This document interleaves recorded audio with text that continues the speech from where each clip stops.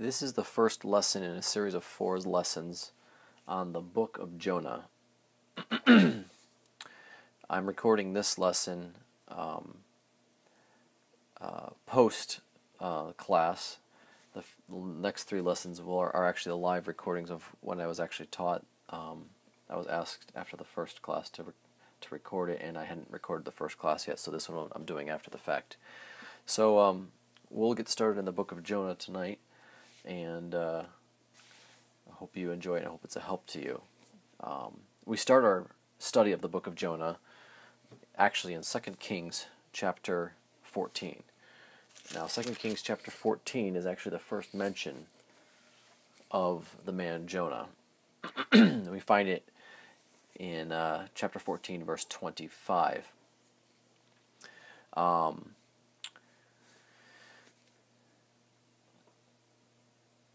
The other mentions of Jonah in the Bible are, of course, in the Book of Jonah, but also outside of the Book of Jonah, Matthew chapter 12, verses 38 through 41, Matthew chapter 16, verse 4, and Luke 11, 29 through 30 and 32. Jonah's name means dove, and we're going to look into a little bit more about what we can learn from Jonah out of this first passage in 2 Kings chapter 14. Let's start in verse 23. It says, "In the 15th year of Amaziah the son of Joash, king of Judah, Jeroboam the son of Joash, king of Israel, began to reign in Samaria, and reigned 41 years. And he did that which was evil in the sight of the Lord. He departed not from all the sins of Jeroboam the son of Nebat, who made Israel to sin. He restored the coast of Israel from the entering of Hamath unto the sea of the plain, according to the word of the Lord of Israel, of Lord God of Israel, which he spake by the hand of his servant Jonah, the son of Amittai, the prophet, which was of Gath-hepher." So we find here that, from verse 23 here, that Jonah is contemporary with Amaziah, king of Judah. He's contemporary with Jeroboam, king of Israel. Amaziah, king of Judah, is the 9th generation from David, and Jeroboam, king of Israel, if you know the name Jehu, he's the 3rd generation king from Jehu there, who's the king of Israel. Now, here's the testimony of Jonah out of this short passage that mentions his name. Number 1, in verse 25, God calls him his servant. He spake by the hand of his servant Jonah. Now, if you know anything about Jonah, you most likely know the negative that is associated with Jonah. But here, by God calling Jonah his servant, he places him in some pretty good company. Consider this. The following names I'm going to read are all called servants of God. So listen to these names that Jonah is associated with by being a servant of God. Abraham, Jacob, Moses, Joshua, Caleb, David, Job, Isaiah, Nebuchadnezzar, Zerubbabel, Daniel, James, Paul, and Christ were all called servants of God. Now that's a pretty good crowd to be associated with. Jonah gets a bad rap, of course, for his disobedience to God, but he is called a servant of God, and he is associated with some very good men in the Bible, being a servant of God, someone that God could count on, someone that God used. He's a servant, so God calls him his servant. That's his testimony out of 2 Kings chapter 14. His vocation, he was a prophet. The Bible says he spake by the hand of his servant Jonah, the son of Amittai, the prophet. Now, he is a true prophet, as indicated by the fact that in verse 25 that this prophecy was fulfilled, the restoring of the coast of Israel, which God spake by the hand of his servant Jonah. So he's a true prophet. And later on in the book of Jonah, we see that is also again revealed that what he says comes to pass. We know that the Bible says a prophet has to be 100% correct. Not one, if what he says doesn't come to pass, then he's not a true prophet. He's to be stoned. So Jonah is a true prophet. He's a true prophet of God. And that fact is further confirmed by Jesus Christ himself calling Jonah a prophet. And we're going to see that in the passages in Matthew and Luke. Now, what's his lineage? His testimony is that he's God's servant. His vocation is that he's a prophet, a true prophet. And his lineage is that he's the son of Amittai. Amittai means true. And so we saw Jonah, the name Jonah means dove. So what we have here is Jonah, a dove, which is a type of the Holy Ghost, and he's a son of truth, which is very interesting when you put that concept together. You have a book of the Bible that most modern people doubt the narrative of. They don't believe what is written in the Book of Jonah. The whole concept, the story of the whale and everything is doubted by most people, even so-called Christians. But if we take the name of Jonah and the name of his father, a dove, we have a type of the Holy Spirit telling truth, and that's what the Book of Jonah is. It's a Holy Ghost inspired book of the Bible, and it is true. Now, so his father was Amittai. His home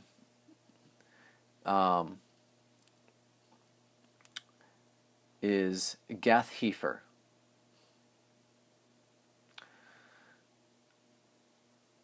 We see that in verse 25, which was of Gath-Hepher. The location of Gath-Hepher is southwest of the Sea of Galilee, and is actually in Galilee. Now this is pretty significant because of a particular passage in John chapter 7. If you look at John chapter 7, there's an interesting statement made by the Pharisees.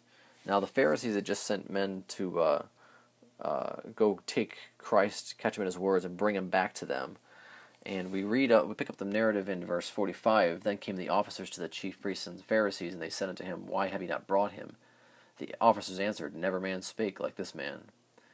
Then answered them the Pharisees, Are ye also deceived? Have any of the rulers or of the Pharisees believed on him? But this people who knoweth not the law are cursed. Nicodemus saith unto them, he that came to Jesus by night, being one of them, Doth our law judge any man before it hear him, and know what he doeth? And look what the Pharisees say here to him. They answered and said unto him, Art thou also of Galilee? Search and look, for out of Galilee ariseth no prophet. Now, I know what they're saying. They're basically saying that there's no prophecy of the Messiah coming out of Galilee. But the fact that they say out of Galilee ariseth no prophet, well, then they're dead wrong. Because Jonah is out of Galilee. And it's very interesting because Jonah is a type of Christ, as we'll see in this book. So it's interesting that they're ignorant of this fact that Jonah's from Galilee and he happens to be a type of Christ. They also reject Jonah, a prophet from Galilee. They reject Christ as well. So Jonah being a type of Christ, that lines up there. But Jonah is out of Gath-Hepher, which is in Galilee. Now let's turn to the other passage that mentions Jonah, Matthew chapter 12.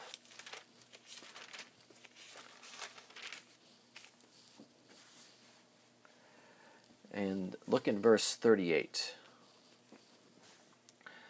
Starting in verse 38, Matthew 12:38 says this, Then certain of the scribes and of the Pharisees answered, saying, Master, we would see a sign from thee. Which is very interesting because if you look over in Luke chapter 2, Jesus Christ is the sign. I'll read that really quick. I just want to read that really quick because it kind of goes in context here. Matthew 2:34 says this, when Jesus Christ is being brought into the temple as a baby, and it says here, And Simeon blessed them and said unto Mary his mother, Behold, this child is set for the fall and rising again of many in Israel, and for a sign which shall be spoken again. So the child is a sign. Jesus Christ was a sign. And here the Pharisees in Matthew chapter 12, verse 38 are coming up to Christ saying, We would see a sign of thee. Well, the problem is that they've already rejected the first sign. And that's going to be very important to see why Christ says what he says to them here. They've already rejected the first sign. They've rejected Jesus Christ. They rejected the signs, the miracles that he's shown them as signs. And they rejected what he said of himself. So they say, Master, we would see a sign from thee. But he answered and said unto them, An evil and adulterous generation seeketh after a sign, and there shall no sign be given to it, but the sign of the prophet Jonas. For as Jonas was 3 days and 3 nights in the whale's belly, so shall the Son of Man be 3 days and 3 nights in the heart of the earth. The men of Nineveh shall rise in judgment with this generation and shall condemn it, because they repented at the preaching of Jonas, and behold, a greater than Jonas is here. So, according to this passage, Jonas, or Jonah, he's the only sign given to an evil and adulterous generation. The Bible says that an evil, adulterous generation seeks a sign. This is reconfirmed later in Matthew 16 in the other passage he mentions Jonah in. And like I said, they've already rejected the sign that's standing right in front of them. So they're seeking for a sign of their own choosing. They don't want a sign that God sent to them, Jesus Christ. So Jesus Christ tells them, you've rejected me. The only sign you're going to be given is the sign of the prophet Jonah, who is a type of Jesus Christ, by the way. But now what's the sign? Here's the sign that Christ gives them. Verse 40, for as Jonas was 3 days and 3 nights in the whale's belly, so shall the Son of Man be 3 days and 3 nights in the heart of the earth. Now, number one that we see of this is Jonah was 3 days and 3 nights in the whale's belly. Jesus Christ confirms the narrative of Jonah, of the book of Jonah. Christ states the fact of him being in the whale's belly as it's just a matter of fact. And then he says this, that here's the sign, that so shall, as Jonah was in the whale's belly 3 days and 3 nights, so shall the Son of Man be 3 days and 3 nights in the heart of the earth. So we see this passage immediately shows us that Jonah is a type of Christ. And we'll talk about this much more extensively in chapter 2, when we get to that chapter. Now, the other passage that is mentions Jonah, Matthew 16, we already alluded to it once. And it's just kind of a reiteration of what Christ said in Matthew 12. Matthew 16:4 says, a wicked and adulterous generation seeketh after a sign, and there shall no sign be given unto it, but the sign of the prophet Jonas. And he left them and departed. So just a reiteration kind of what he said to them in Matthew 12. Now, look over at Luke chapter 11. Luke chapter 11. And this is the last mention of Jonah in the Bible. And let's read the passage so we can see what the Bible says about it. Some of it is a reiteration of Matthew 12, just a restatement of what happened there. But Luke chapter 11, verse 29 says this, and when the people were gathered thick together, he began to say, this is an evil generation. They seek a sign. And there shall no sign be given it, but the sign of Jonas the prophet. For as Jonas was a sign unto the Ninevites, so shall also the Son of Man be to this generation. And then you look down at verse 32, it says, the men of Nineveh shall rise up in the judgment with this generation, and shall condemn it. For they repented at the preaching of Jonas, and behold, a greater than Jonas is here. So we see a few things extra in this passage. One of them is that the fact that Jonah is assigned to the Ninevites as well. In verse 30, it says that Jonah was assigned to the Ninevites. And we'll see some other things that we'll make mention of later in the book of Jonah. But Jonah is also assigned not only to this generation, but he's also assigned to the Ninevites. Excuse me. So as we go through this book of Jonah, some of the topics and themes that we'll see in this book that we'll talk about and make application of is avoiding the call of God, the consequences of sin and disobedience. We're going to see some things about the heathen and some of their understanding and behavior. We're going to see Jonah as a type of the first Adam. And we're also going to see Jonah, as we've already mentioned, as a type of the last Adam, Jesus Christ. We're going to talk about the topic of hell. We'll talk about God's mercy, and we'll talk about a little bit about the topic of lukewarm Christians as well. This format of this lesson is pretty much verse by verse. The book is short enough that allows us to do that within the 4 lessons. So we'll do by verse, and we're going to deal with, as much as we can, the historical, the doctrinal, and the practical aspects of each verse, as the Lord permits us to do so, and as the passages in the Scriptures allow. You know that every passage of Scripture can be interpreted or viewed in 3 ways. It can be viewed as the historical context, something that this actually happened in history. It was an actual account of something that happened. We understand the historical context of these verses. We'll also look at the doctrinal context and of these verses. In other words, what is taught to us, what truth is taught to us by these verses, and the practical aspects, last of all, which is how can we apply these things to our lives. The practical aspects are many. You can take many practical aspects of a single verse, but we were looking at, as much as we can, those three contexts of each verse. And we'll also see that each chapter has a kind of a theme that we'll expound upon as well. So, without further ado, let's get into the book of Jonah. We'll turn to Jonah. And, of course, pick it up in chapter 1.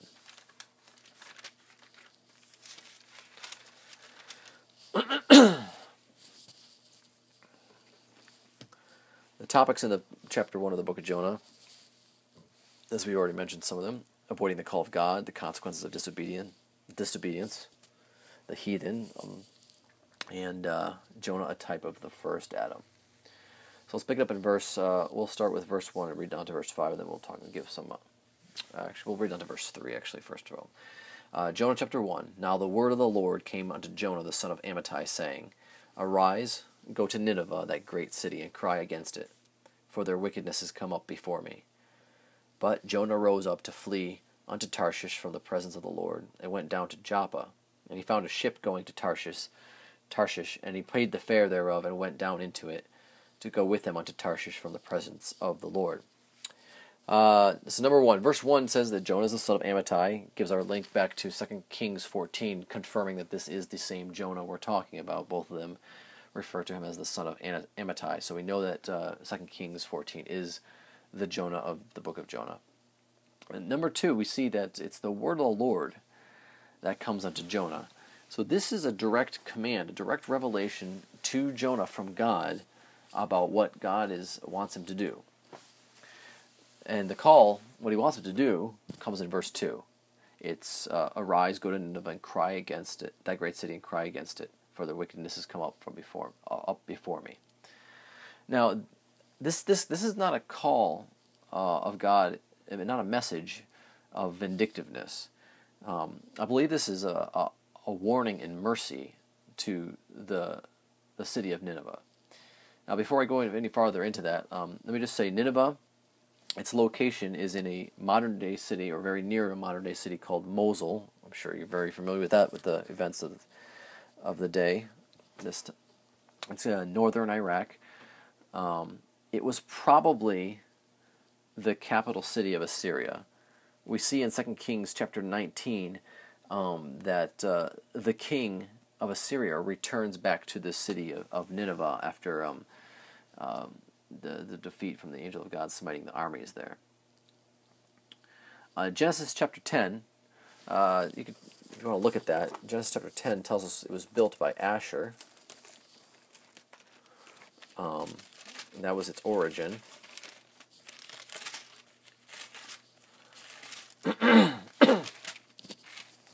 Genesis chapter 10, verse 11 says this: Out of that land went forth Asher and builded Nineveh, and the city Rehoboth and Calah.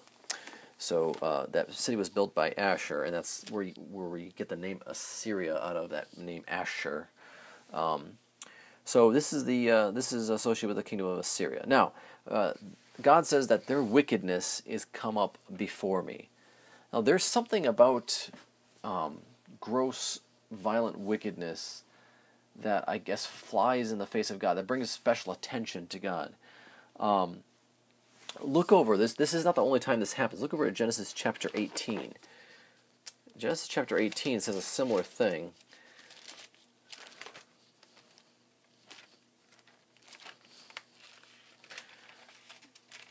About another city. Genesis 18 verse 20 says, And the Lord said, Because the cry of Sodom and Gomorrah is great, the cry of it is great, and because their sin is very grievous, I will go down now and see whether they have done altogether according to the cry of it, which is come unto me, and if not, I will know. So God says about the cry of this city, the wickedness that's associated with Sodom and Gomorrah, it's coming up before God. I don't believe for a minute that he's talking about the people in Sodom and Gomorrah crying unto God. It's the wickedness and the debauchery of what's going on in that city is come up to God's attention in a special way, more than any just regular sin does, I guess. it flies in the face of God. So you see that same term, it says their wickedness is come up before me about Nineveh, and it says about Sodom and Gomorrah, the cry of it which is come unto me. There's another passage kind of like this too, farther back in Genesis chapter 4. The story of Cain and Abel. Cain is envious at his brother because God accepted his sacrifice, which was a blood sacrifice, as he ought to have brought. And Cain didn't. He brought the fruit of the ground, the vegetables and everything, and God didn't accept that. And God gives Cain a chance to repent. He does not, and he kills his brother Abel. And in verse 9, in chapter 4, the Lord said unto Cain, Where is Abel thy brother? And he said, I know not, am I my brother's keeper? And God says this, and he said, What hast thou done? The voice of thy brother's blood crieth unto me from the ground. So something about that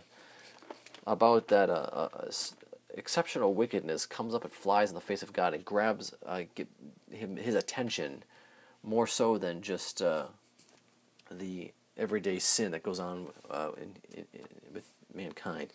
But in any case, God says in verse 2 of Jonah chapter 1 that their wickedness has come up before me.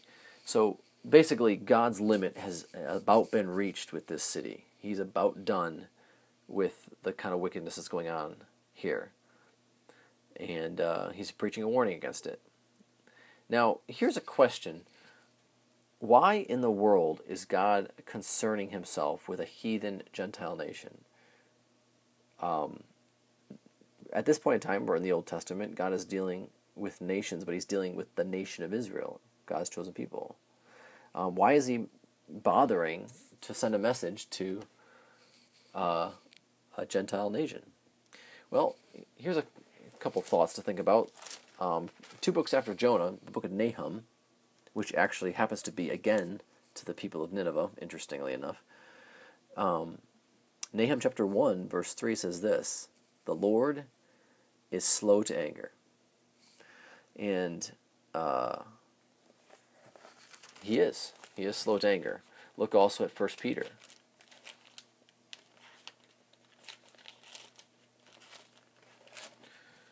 1 Peter chapter 3.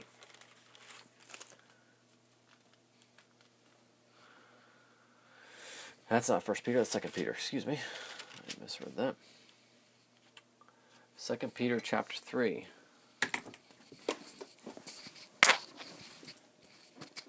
Verse 9.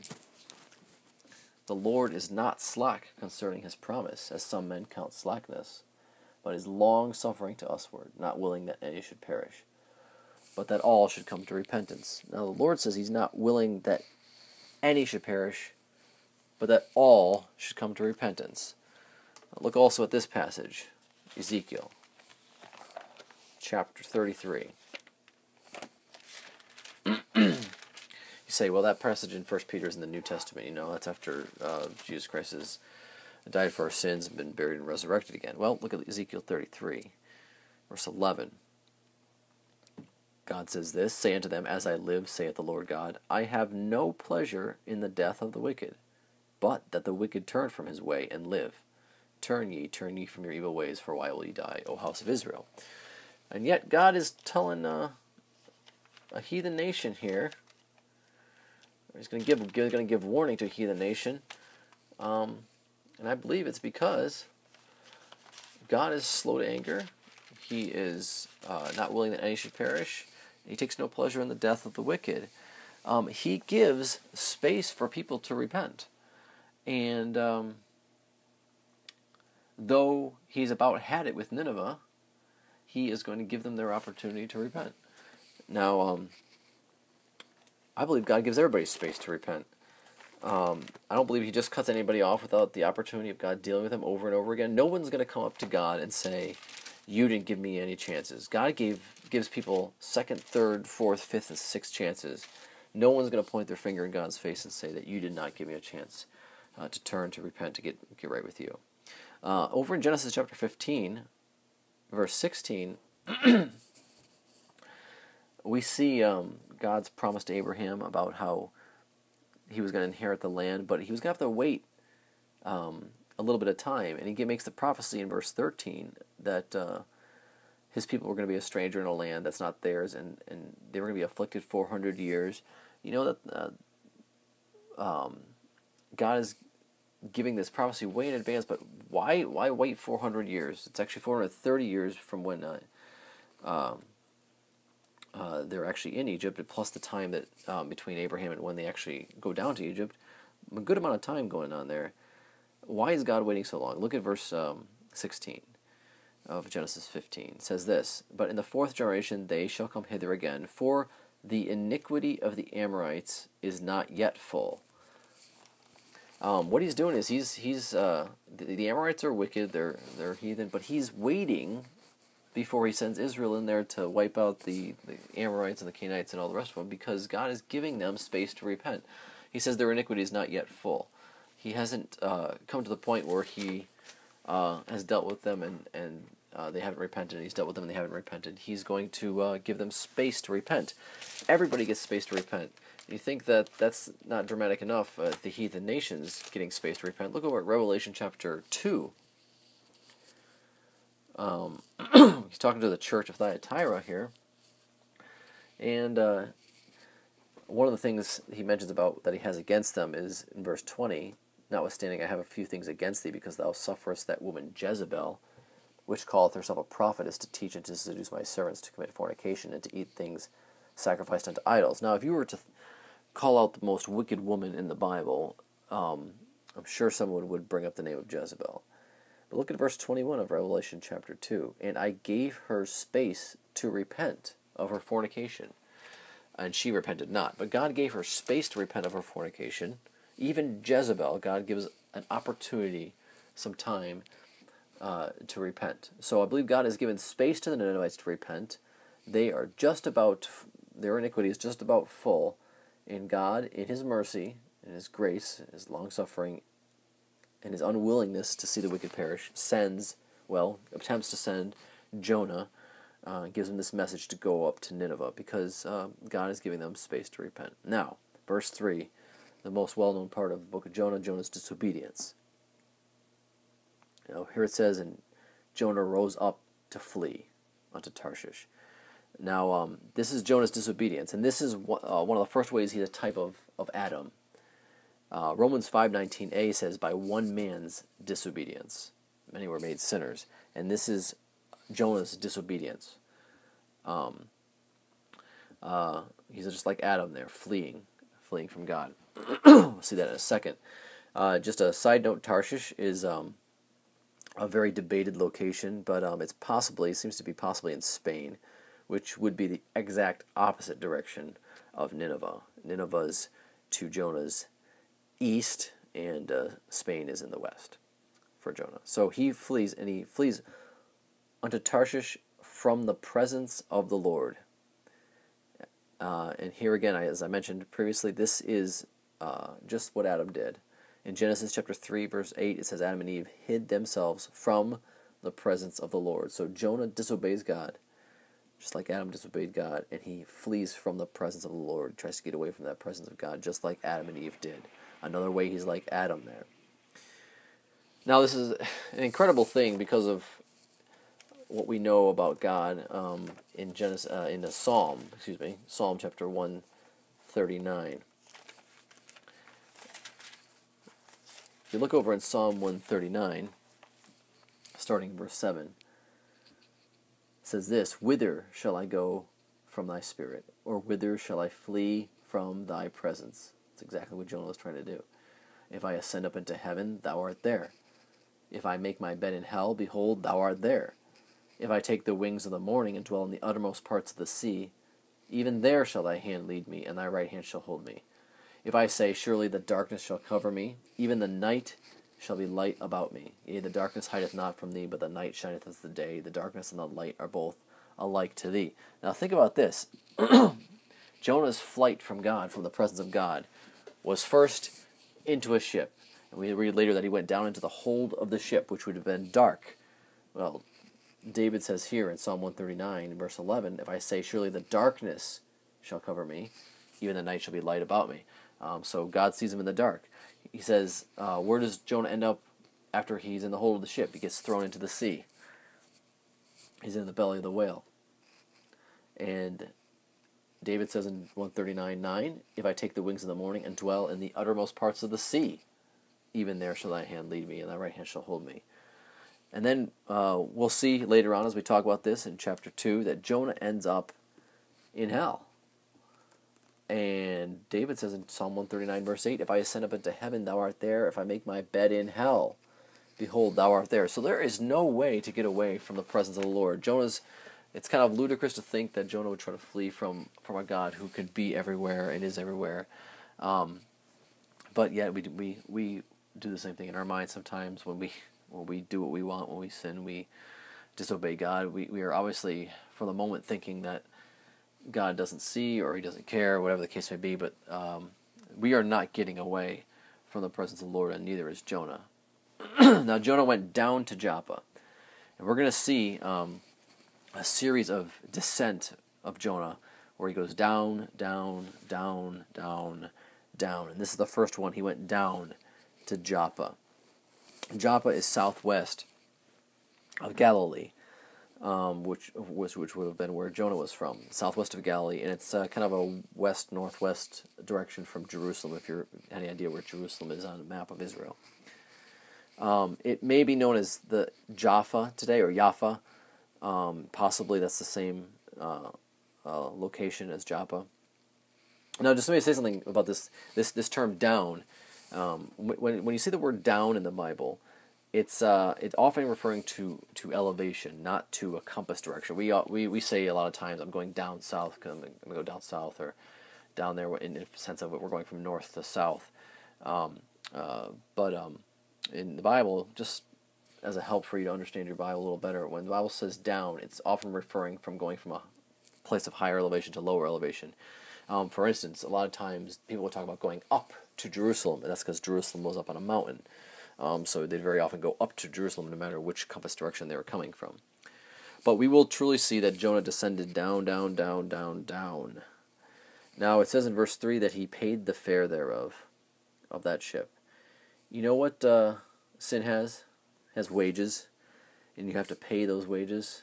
You have to pay for sin if you don't get it taken care of by the blood of Jesus Christ. So Jonah pays the fare, the wages of his sin of disobedience, to get out of the presence of the Lord. So another way, he's like the first Adam. He's got to pay that wages to get onto that ship.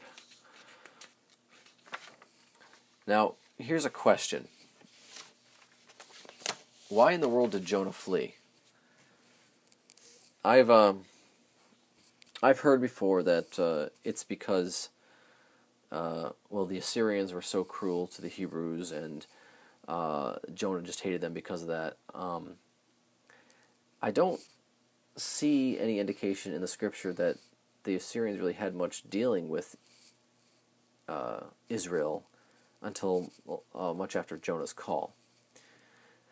The other statement is that, well, it's just they just disdained, just like the Gentiles. He was trying to be separate. He didn't want to be associated with the Gentiles. That doesn't seem likely, since he's shipped out with a bunch of Gentiles. When he goes down into this ship, he's shipping out with a bunch of Gentiles. We'll see later. They're all calling upon their own gods. So is it simply because Jonah didn't like Gentiles that he didn't want to obey God's call? I don't believe so. There were other prophets that were called to go preach to the Gentiles. I believe it's Ezekiel in particular, told to preach, Isaiah told to preach to several different countries outside of Israel, Egypt, and other countries, Edom, that he was supposed to preach to, and he obeyed the call. So there's no qualms about other prophets going to preach to the Gentiles. So what is Jonah's problem here? What is the deal here? Is he just trying to evade his responsibility? He just doesn't want the responsibility of having to preach to a bunch of people? Well, consider this. 3 chapters after the first mention of Jonah, in 2 Kings 14. We see in 2 Kings 17 that Assyria, which is Nineveh is the capital of, Assyria carries away all of Israel, and it's for judgment upon the sin of Israel, for judgment upon their sin.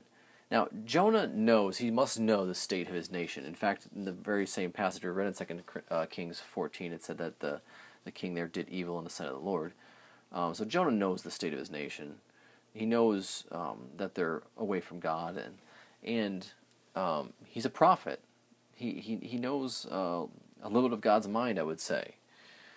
And I believe he knows that obeying God's call to preach to Nineveh, and because God is long-suffering, not willing that they should perish, there's a good chance that these people are going to repent. And if they do, God is going to preserve this nation of Assyria, and that's going to preserve them to be able to execute the judgment of God upon Israel that will be coming up, as we see in the next 3 chapters of 2 Kings.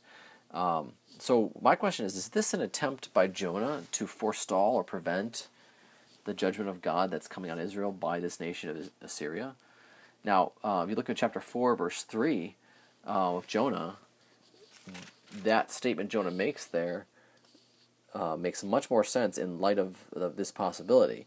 Jonah says in chapter 4, verse 3, Therefore now, O Lord, take, I beseech thee, my life from me, for it is better for me to die than to live. And that's after the people of Nineveh repent. Why is it better for him to die if the people repented? Well, because they're going to be used to execute judgment upon Israel before Israel's sin. Going to use a Gentile nation to execute judgment upon them. And if they survive, if Jonah just lets them go on in their wickedness, God has to judge them. And perhaps it'll forestall the judgment of God upon Israel. But that's a possibility. I'm not going to preach it as gospel, but it's just possible that Jonah's trying to forestall the coming judgment of God by the nation of Assyria. Now, verse 4. And we'll read verse 4 and 5 and finish up there today. But the Lord sent out a great wind into the sea, and there was a mighty tempest in the sea, so that the ship was like to be broken. Then the mariners were afraid, and cried every man unto his God, and cast forth the wares that were in the ship into the sea, to lighten it of them. But Jonah was gone down into the sides of the ship, and he lay and was fast asleep. So verse 4, God prepares a storm. There's a lot of things prepared in this book, and actually something specifically that God says he prepared. It doesn't say that word prepared in verse 4. I kind of wish it did. But God gets this storm whipped up. It's a great wind, a mighty tempest, and it's very similar to what we read in the book of Acts, chapter 27, verse 14, the storm Euroclydon, a great wind there. And it does seem, with those storms being similar, Euroclydon was in the Mediterranean Sea. So Jonah's likely in the Mediterranean Sea, and he's headed towards Tarshish, which is probably over in Spain, being west of Israel, so that kind of points to that again. Now, this storm, being prepared by the Lord, had a purpose.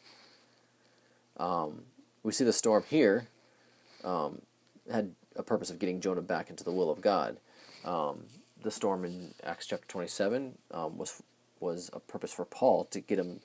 At least one purpose was to get him to stop at Melita they have when the ship wrecks, and there was some evangelistic work he got done there on that island of Melita, and God had a purpose for that storm as well. But this case is getting God's servant Jonah back and right with God. Now, a very basic lesson we learn from this verse is that sin brings trouble. It just always brings trouble. And if we could learn that sin is not worth the short season of pleasure it may bring, because in the end it's always, the fruit of it is always trouble, always problems.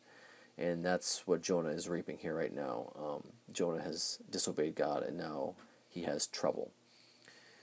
Now, verse 5, we see the mariners here. They start crying every man unto his God. You know, one guy's got his prayer beads out, and saying his prayers. The other guy's got his rug pointed out towards Mecca, and someone else has got their little Buddha statue that they're rubbing the belly of, whatever the case may be. But these guys are all crying unto their gods. Don't make the mistake of believing that religion brings people closer to God. The heathen are very, very religious.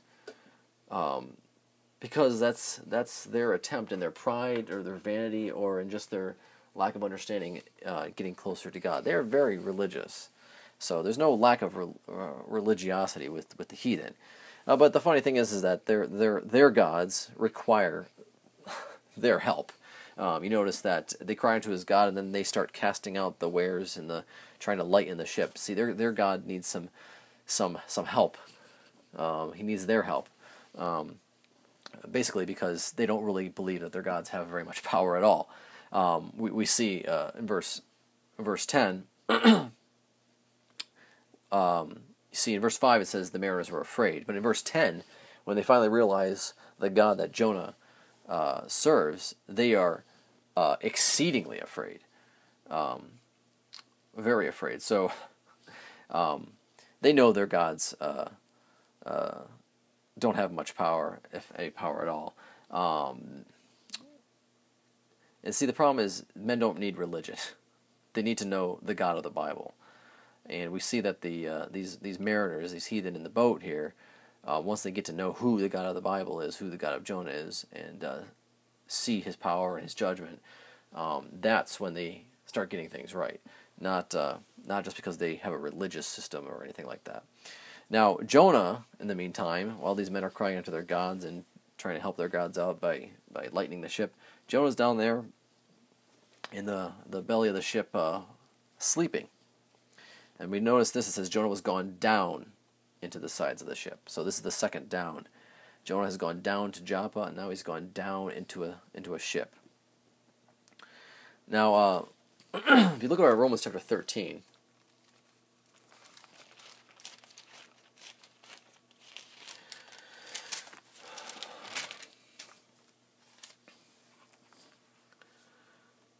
the Bible says this, and that, knowing the time, that now it is high time to awake out of sleep. For now is our salvation nearer than when we believed. The night is far spent, the day is at hand. Let us therefore cast off the works of darkness, and let us put on the armor of light. Let us walk honestly as in the day, not in rioting and drunkenness, not in chambering and wantonness, not in strife and envying.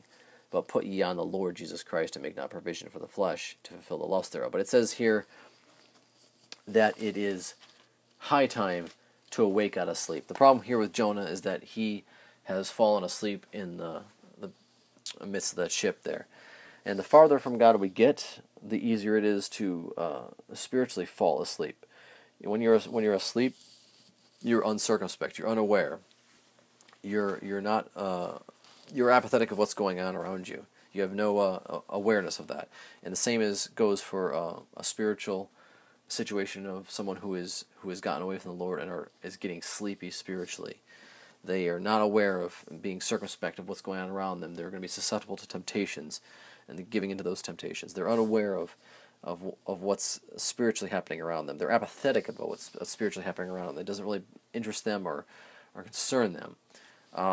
They don't really care about the will of God, as Jonah here has disdained the will of God. The Bible says to cast off the works of darkness. So Jonah needs to get out of this ship. He ought to get out of this ship and get things right with God. And someone who's asleep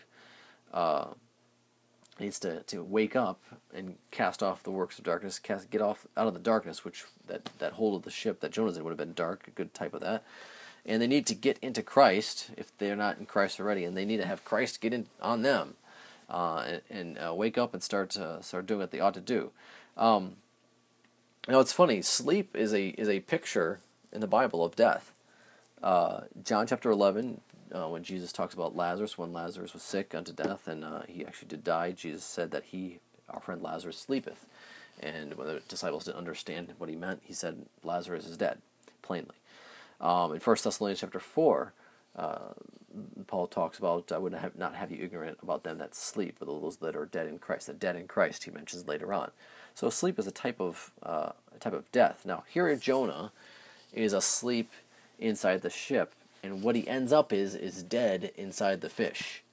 And we'll talk about that in chapter 2. But Jonah gets sleepy, gets careless, getting away from the Lord gets him uncircumspect, unaware, and instead of realizing it was high time to awake, he falls asleep in the ship, and what he ends up is dead. And this is a pattern I see in Scripture. carelessness, or if we want to say sleep, as it were, leads to death. And the only solution from that point is a miracle of God to resurrect you. Think about this. So Jonah falls asleep in that ship and ends up, he's uncircumspect, he's unaware of what's going on around him, he's away from the will of God, and he ends up dead inside the fish. We'll show that later on. But it's not until God intervenes in Jonah chapter 2, verse 10, that Jonah is resurrected out of that whale and comes back to life. Think about this story of Eutychus in Acts chapter 20, verses 9 through 12. He falls asleep during Paul's preaching. Paul was long preaching and went on until midnight there. He falls asleep, becomes careless, and what happens? He falls out that window and he dies. And through a miracle, the Apostle Paul resurrects him. Now here's the application. This has happened already with Adam, and Jonah is a type of Adam, the lost man. Adam disregarded God's will. He disobeyed God. We can call that falling asleep there and becoming uncircumspect. And what happens is Adam, he ends up dead in trespasses and sins. And it takes a miraculous work of God, but God comes along and offers man the opportunity to be born again. But it's by a miracle of God. Man gets careless, runs away from God, falls asleep, and ends up dead in trespasses and sins, and God has to make him born again if he's ever going to live again. Now for the Christian, a Christian can become unconcerned, unmotivated, uncircumspect. They get sleepy. And what happens? They become dead. Now, the Christian isn't going to lose their salvation. The Christian isn't going to be have a loss of salvation there. But we read in Revelation chapter 3 about a church that had a name that they lived, but were dead. So we can become dead. We can have dead works. We can have a dead testimony. And what needs to happen? We need a work of God, a miracle, to be revived. I know revival oftentimes is most often mentioned concerning the nation of Israel, and not necessarily is applicable to a Christian because they are alive in Christ. But as far as a practical sense of the fact that a Christian gets sleepy, gets lazy, and backslides, as it were, and ends up with a dead life, nothing to show for Christ. What they need is a revival, like Jonah is going to be revived after he dies in the whale, like a son of Adam who was dead in trespasses and sins needs to be revived by being born again. And it all comes about, though, by someone getting away from God and falling asleep, getting uncircumspect and careless. So Jonah here is he's made some bad choices. His sin has caused him trouble. He has gone down twice now, and he's going to go down 3 more times, and he is asleep there inside that ship. And so the next lesson, we'll pick it up there in verse 6 and continue on and finish up chapter 1 and talk about what happened with these heathen and the consequences that Jonah further faces because of his disobedience to God.